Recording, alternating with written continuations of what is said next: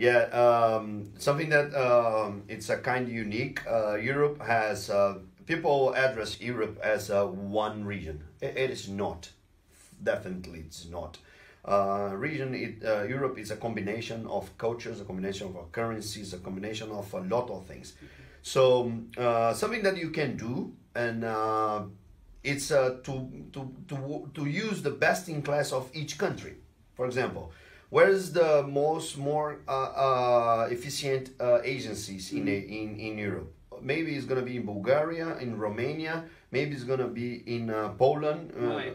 because they have engineerings with a low cost of sustainability. Gotcha. So you have the best in class engineering that you can pay for, and quantity and quality you can buy to have the best agencies. That means you don't need to be far from your clients.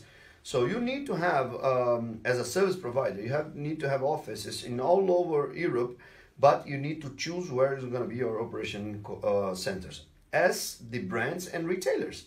For example, why should I keep my fulfillment as a big retailer in UK if I can operate in half of the price in Poland, and I can access all the European Union? So there is a lot of hard decisions that until the e-commerce represents 10% of the group, it's no decision. It's a side business, so you can do whatever you need. Like you can operate in UK, you can have your agency here. It's a side business. But after you grow, then you represent 20% of the group. Now, then the group, the CEO, the board members say, oh, it's not anymore a side business. So let's take care.